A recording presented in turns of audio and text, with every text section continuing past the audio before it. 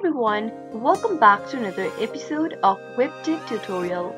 In today's video, I'm going to guide you through how to get Chatgpt application on desktop. Watch the video till the end and don't forget to subscribe to our channel if you've not yet. Press the notification bell so that you'll never miss another upcoming upload from us. Now let's get started with the video. Open up a web browser of your choice. As soon as you open up a web browser, go to the search box at the top and type in webcatalog.io/apps.chatgpt and press enter on your keyboard. Now once you end up in this page, scroll down and you can get the desktop application from Web Catalog.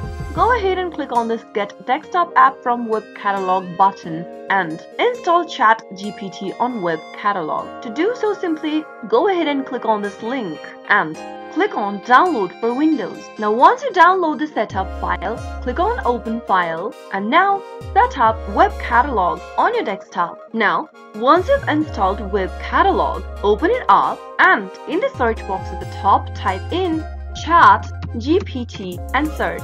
Now click the install button right under Chatgpt. Once the installation is completed, click on Open and that is how you'll be able to get Chatgpt application on desktop. Now you'll be able to find the application right inside Web Catalog. Simply open up the application and go to the Installed tab in order to find your Chatgpt app. That is how it can be done.